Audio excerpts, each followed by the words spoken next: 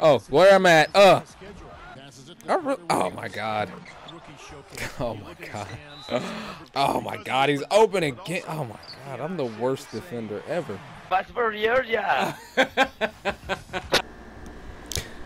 All right. So what's next? Oh, our pre-draft interview. Good game tonight. GM of the Clippers here. What's up, man? We have the 25th pick in the draft, and I'm considering using it on you. I'd Right, like right. to ask you a couple questions real quick, if you don't mind. No problem. The Clippers have been able to bring in a lot of talent the last few seasons, and we feel like our lineup is pretty much set for the future, except out on the wings. With that said, we plan on taking a very close look at you when our pick comes up. How do you feel your game blends in with our other young guys, like Blake, CP3, and DeAndre? I should tell him, like, I should take CP3's job. Never mind. I can support them. Well, you guys have a great core in there, and I would do my part to fit in. I know I wouldn't be the primary option with CP3 and Blake on the court, but I think I have the scoring ability to keep teams from focusing too much on them. I'd love to come to LA and help you guys get to the next level. I wonder if my dude can dunk. That was a very politically correct answer I just gave, but I wonder if I can dunk. I'll be taking Blake's Okay, job. last question. This team has a lot of momentum right now. We've gone through a rough patch for, well, a while now. But with guys like Chris Paul and Blake Griffin on hand, we really feel like we're on the up and up, as you saw last year. We like what we've seen out of you, but how do you see yourself fitting in with the team? Damn, I should have been a point guard. Oh, my phone. Sorry. I should have really been a point guard. I mean, I know honestly. that I would come in and be a complimentary player. With the all-star talent you already got in place, the best thing I can do is come in and ease my way into the flow of things. I'm comfortable taking my time to grow into my role with the team. I know with guys like Chris and Blake on the squad, man, good things will happen if I just let them do their thing. Whatever.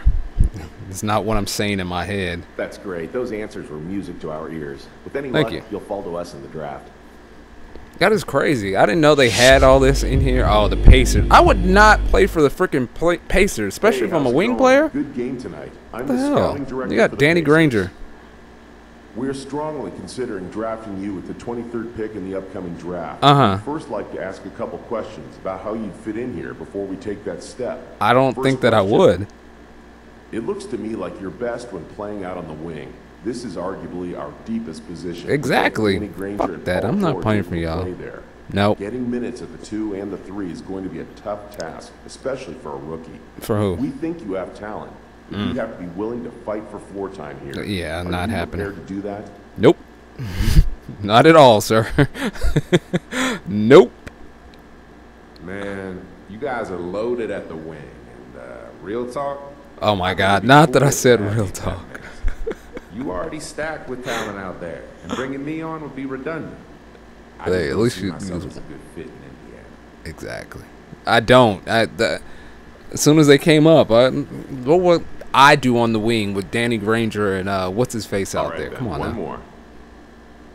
We realize that here in Indianapolis, we don't have the appeal of some of the big market teams.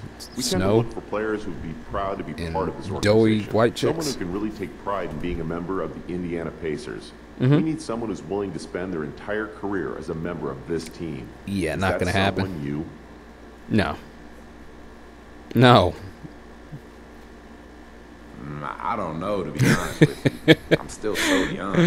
I haven't played a single minute. He sounds really ignorant yet, for a second, then he kind of cleans it up. I can sit here and tell you with any certainty that I'm going to play my entire NBA career for one team. Yeah, especially not in Indiana. Those dudes freaking turn on you in a heartbeat out there. Nope. I don't know that we're a fit for you this time. Exactly. We'll need to discuss internally.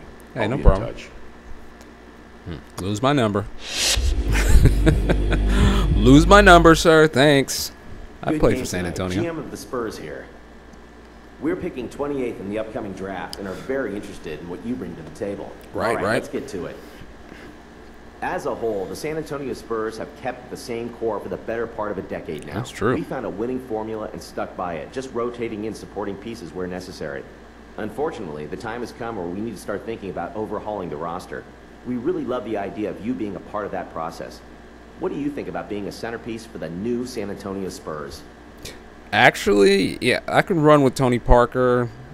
To be out? We got Blake. The one with the bad knees. What's his name? Look, San Antonio has had a great run. Yeah. It's time for a change. I get it. To be a part of that rebuilding effort is a big commitment.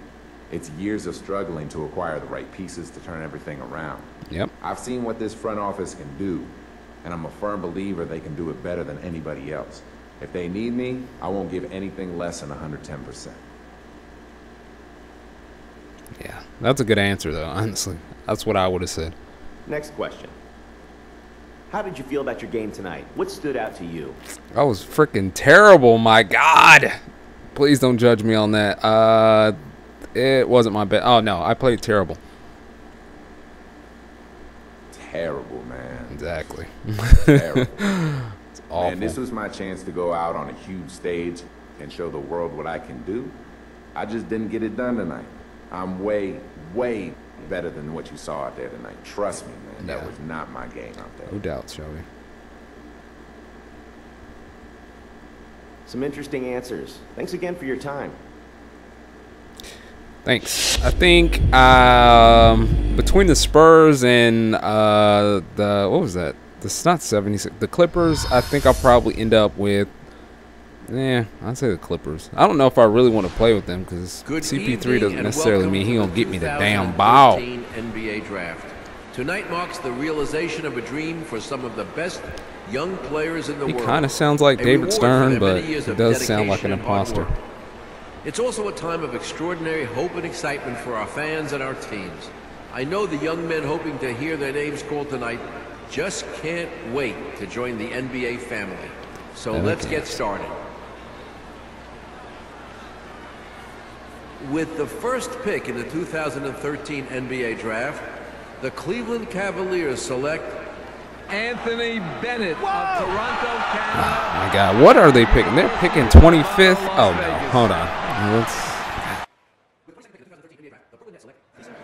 The Indiana Pacers. So it's kind of nerve-wracking trying to figure out if I'm going to be drafted or not.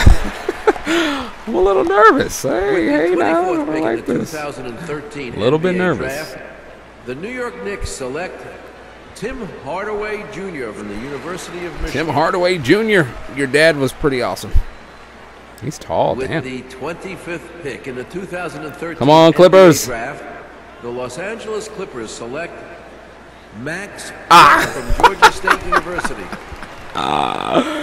Get up, son. Oh, look at that. 11 points, 3 assists, 1 block.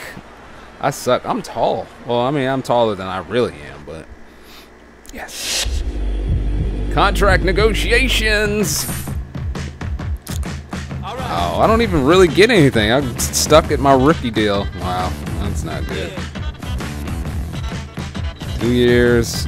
I make 500 gold coins a year. Oh, that sucks. Yeah, I'll accept the freaking contract. It's whack. I'm gonna need somebody to, well, I mean, I was a first rounder, so I guess that's good. You exist because we allow it, and you will end because we demand it.